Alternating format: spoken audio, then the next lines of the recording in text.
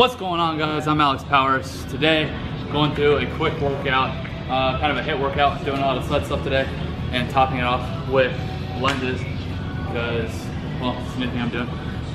Not new to the fitness industry, but new to me because I'm always trying to look for a way to challenge myself and make things suck more. So why not just do 5 minutes of bodyweight lunges and or with the 40s for the first 1 or 2 times down and back, just to challenge yourself, right? So what I did today was start off with saws on the TRX, so we'll show you that.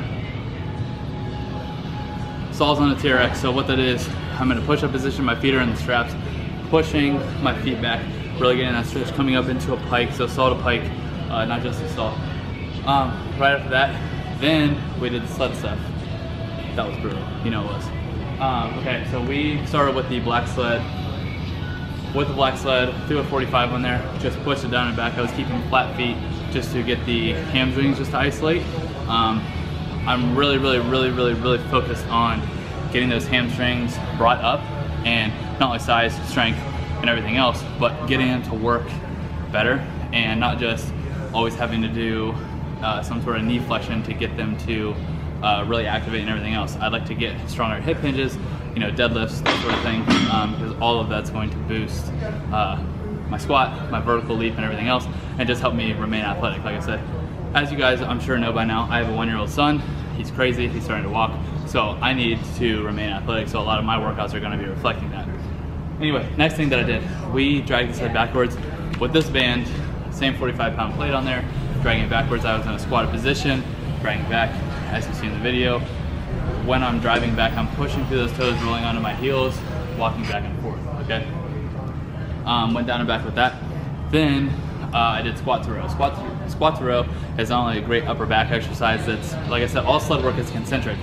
What that means is that there's no lengthening of the muscle, which means there's no damage occurring in it, so then you can recover faster. It's actually gonna help you with recovery. Doing a squat to row, I'm obviously squatting, yes, but I'm also rowing, so I'm getting a little bit of back work in there. I'm getting blood flow to my back and stuff like that. That's not only gonna help it recover from the last 2 days, but also help it just get stronger, recover faster, build a little bit of size, mass, just from putting blood into the tissue. After that then, because everything we do here at Power Motion is super extra, I decided to be really extra. So what I did was, that's a joke guys, I pushed the red sled and then I dragged the black one back behind me. My intern, Kimberly, was a positive influence on me and continually wanted me to add more weight, though I did not listen to her after a certain point. So like I said, the key there is, guys, when you're pushing, drive the knee up as hard as what you can. Super quad dominant exercise. You are getting a lot of glute in that though. So when I'm pushing and pulling at the same time, you're putting load at 2 different sides of your body, right? So it's a very high exerting movement. It's really great for conditioning. Something you guys should try if you guys want to finish out your workout that way, or just to spice up, you know, the middle of your workout, whatever it may be. I prefer that stuff at the end. I did that at the beginning today, just to kind of get my heart rate up, get my sweat going and stuff like that. And because that was the main focus of my workout today. Like I said, I did kind of accessory exercises today, nothing crazy after that. So the next thing I did was a lower lat exercise that you see here.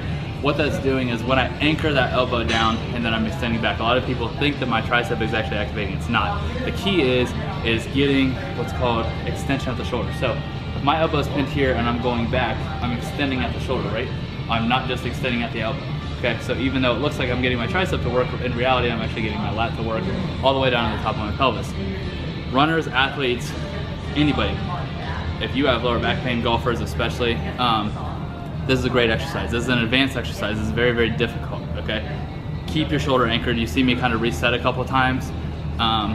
Why I'm doing that is just to ensure that that lat is contracted all the way down to the back of my pelvis. Your lats and your arm drive, that's why they always say arm drive is about 15% of your sprint speed and about 10 to 15% of your jump, depending on who you are. So when I'm doing that, I'm thinking about that. Like I said, what did I just say my goals were? Posterior chain, strength, power, and also, like I said, I'm trying to work on my vertical leap and stay athletic for my 1-year-old son, because once he starts running around like this, all hell's gonna break loose. No, I'm kidding. But seriously, do that. It's awesome for you. It's way different than anything you've ever felt, and it honestly feels like a cramp going down to one side of your back, but give that a go. After that, then we went into Serrano presses. You know, the notorious Eric Serrano. Really just trying to work on that mid-back, strengthen that, help pull my shoulders back and stuff like that, and keep that in really good position. Like I said, getting volume in there. You know, I did 15, 20 reps, somewhere in there for all my sets. Just getting that going, like I said, and keeping that blood in the middle of the back is not only going to help with pressing, your squats, your deadlifts, and stuff like that, but just overall posture that you have on a daily basis. And then anybody that has shoulder pain, like I said, that's going to be a primary exercise that you got should 3.5 minutes left. Physical therapists aren't necessarily programming that all the time, not knocking it. Obviously every shoulder injury is different. I'm not there looking at it, but like I said, that is a good rehab exercise. People that are coming out of it, corrective exercise and stuff like that. So anyway, give that a go. Like I said, you guys have seen that one before. Next exercise, I did tricep push downs with the neutral grip. When I'm pushing down, that's a good bench builder, keeping those wrists locked and pushing down. Key to bench press, locking your wrists out, obviously squeezing your back, yada yada yada. Here I'm really focused on squeezing that grip, pushing down to get my triceps to work. It's the same thing I'm doing in my bench press, guys. Okay, so another good one. Then I went into some hammer curls, supinated bicep curls, alternating, just getting the blood in the biceps. You know, can't go without an arm pump, so why not? Finish with 5 minutes of lunges. Like I said, it's a new thing I'm doing. I started the first set down and back with 40s. I'm gonna try to get 1.5 to 2 every time that I do it, but like I said, 5 minutes is the goal. What that's doing is, instead of running or doing cardio and stuff like that, like where you're going outside, you enjoy running, I'm not knocking you, and I'm not saying don't do it, but lunges, what those are gonna do is actually add some strength and stability to your joints. It's also gonna add a little bit of size to your legs and some strength. Who doesn't want that, right? Not that you want huge legs, but like I said, it will add some density there and it's gonna make you more stable. So again, just something for me that I wanna challenge myself to do a little bit, and like I said, it's gonna push on my lifts, so it's gonna force me to do something I don't wanna do, and it's something I'm uncomfortable doing. So, gotta get outside your comfort zone. It's 2020, new decade, so like I said, if you're not challenging yourself, what are you doing?